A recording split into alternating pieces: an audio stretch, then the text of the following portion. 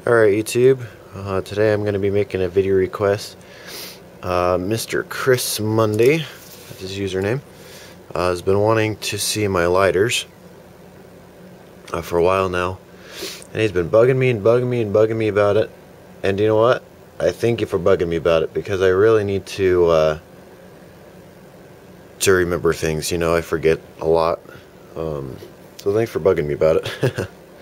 If you guys have any video requests that you've given me in the past, keep bugging me about them if I've forgotten about them, because I forget easily. So, alright, so this is just one single box of my lighters. My other lighters are in storage, but the lighters that are in storage, those are most of my Zippos. And the thing is I've only bought 2 or 3 Zippos brand new, and all the rest of them were used or off of eBay, still new in the package. So first one off here is, it says I think it's GRJ. I think that's the initials on it. It works just fine. That would be nice if it had some fluid in it.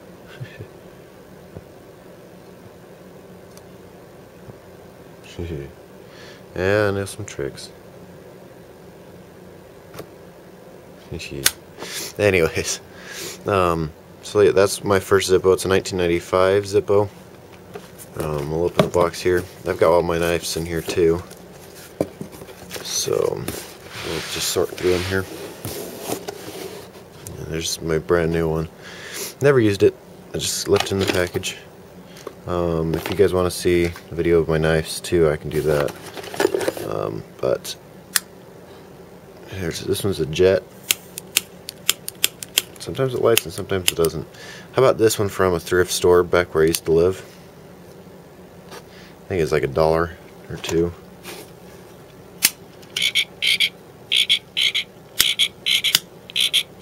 Oh, that one's out. I've got butane around here somewhere. Oh. But when you open this one up and you light it, it's a green flame because it's a green frog. This is a Canadian beer company, from what I've been told, and you just push this down, as you can see it.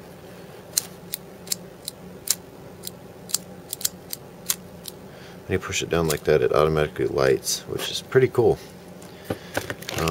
Here's my Nimrod pipe lighter. I'm not sure of the year, but it is pretty old.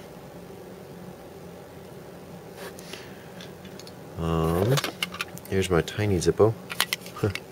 My thumb's bigger than it. And it is functionable too. I just keep it in this case so I don't lose it.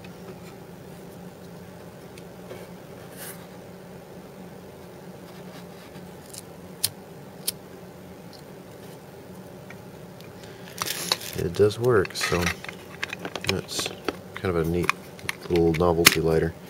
I like the novelties as much as I do the Zippos, because they're, you know, there's just different types. That's odd. Here's my chain lighter, which has a safe or kid safety on it. Yeah, you can't just open the lid. You actually got to sweep your finger past this, and then there's a little clip on this side. Here you go, you can see it. You push it in. You have to press it in and then pull down on the arm. That's how you light it. Right now it has no butane, so here's I think this is one of my very first Zippo knockoffs. This is when I first started getting into Zippos, because I didn't have the money at the time to buy an actual Zippo, so I bought this for like $5 off of eBay, brand new. So as you can see, it's got chip paint. Honestly, this is one of my favorites. It might sound silly, but you know, this is just one of my favorites. It's made by Star One, as you can see there. It's just kind of one of my favorites because it's just, you know, memories. This is my first trick lighter. This is the first one I, you know, learned to do tricks with. It's a good trick lighter though, because you know, you can beat the crap out of it and it's not a real Zippo. So you got your insert there, and it sparks like it should. You got your hunting, my hunting my hunting lighter. The lid sticks on it sometimes. There you go. Yeah, it's out of butane too. I don't know why, but most of these are out of butane. Now I can see these running out of fuel because they just naturally evaporate, but butane shouldn't do that. Now this is one of the last ones that I bought. I just like these ones that you have the flip up arm. This one actually I need to find a screw for it and it'll be fully functionable again. But it, you know, flips up like the others did or do. There's my Ronson lighter, which I need to find a new jet for it. It's another one of my favorites because I used to just carry this around with me everywhere. Hence the worn look on it. It's a good lighter though. I want to get this one working again. These are like $2-3 at Walmart, and they just work really good. I love the click of them too. This part, just a really good solid click instead of a really cheapy click like, you know, clicking like that. We're going to save this one for last. There's a gentleman's lighter. As you can see, it's got a chain. This would go in on somebody's suit, probably a cigar smoker, cigarette smoker. And it lights. It's got the lift arm lighter. Another one of my favorites. I didn't carry this one around too much, but I just like how small it is. Kind of neat. This was the very first Zippo Slim knockoff I got. It's a Rogers windproof, made in Japan. You know, it's kind of an interesting lighter. Let's see. There's this one. It's an aluminum cube. You open it up, and it's got this, and then you strike this sideways. As you can see there, that wheel is getting a little weak. Let's see. I still got a Star One brand new in its package. Just never pulled it out to use it, you know. I have another one somewhere that I was using for the longest time. It's just the chrome. Hello. But yeah. Let's see. There's a kind of a rare lighter actually. It's a France Fudor. I don't know. Yeah, I don't pronounce those kind of words well. It's actually a throwaway lighter. It's just you know, you use it and throw it away, but it's still filled with fluid, as you can see there. So it's kind of a rare lighter. Definitely a big lighter though. I like it though. It's pretty old though. I can't remember the actual date of it, but it's actually pretty darn old. Here's a Popeye lighter. On it says, "I'm Popeye the Sailor Man, toot toot." So, I've always loved Popeye growing up. Saw this lighter and just had to have it. It's another knockoff. This one actually has no name on it, so you know, as long as it works, it doesn't bother me. Here is my gag lighter. You push this here, and it shocks you. So you give it to somebody, you know, to, here you go, you can have a light. And you push that down to light it, and it shocks the crap out of them. Right now, the batteries are dead in it because the cheap Chinese batteries, you know, they just gave out. Here is a Park lighter, Tennessee, USA. It's very, very, very light. I'm not sure what it's made of. Probably aluminum. It's got a very funky insert on it. As you can see there. To a matchless friend from Link Belt. So, kind of interesting. And same thing with this one. You flick it and it sparks. Actually, the screw in the bottom that holds the flint in, I need to find a new one of those for this. But other than that, it works great. Originally bought this for a friend, but came to find out that he was a pyro and actually tried to start 2 or 3 houses on fire, and he was put in juvie. So he's not getting that, and I'm not helping him with anything ever again. And there's your extra Zippo flints. Now here is this brand new one. You know it. This says $24.95, but I actually got it half off where I bought it because the gas station that was selling these was going to discontinue selling them. They're going to stop. So they're selling them half off to 75% off. I got this one half off because it has a decal. If it was just a plain silver or plain something or other, plain black or something like that, it's 75% off. So I love John Deere though, so that's why I got the John Deere one, and it's still new in its box. So I can't remember what year it is. I think it's an 08.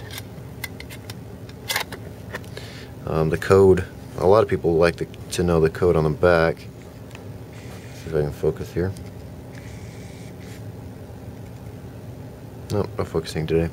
It's 28681 John Deere, and then the barcode is the last digits of the barcode is 20681, and then a 9 wild after, like 2 lines after, but I don't think the 9 means anything. And then you got just your regular old big lighters, you know. You know what? I just remembered. I do have more, 2 other lighters. One of my favorites, actually, in the back room. Let's see.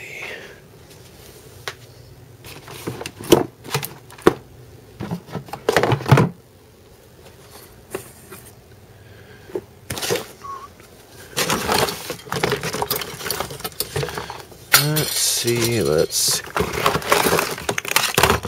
Yeah, here's that one and that one. There you go. I found them.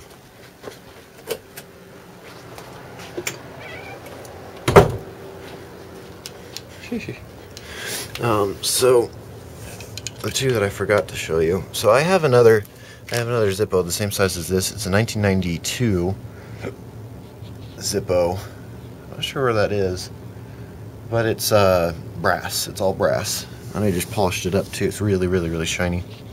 I've got another one like that. It's another knockoff. It's made by Earthfire, I think. That one's in my belt. I have a belt buckle that has a lighter in it. Here's my Helen lighter. It says Helen on it. It's been inscribed with the name Helen. It's got a brand new insert in it. I sent this back to the Zippo company because the insert was rubbing on the inside, and the old insert was beat up, and they replaced it. They put a brand new insert in there. So, and here is one of my favorites. Yep.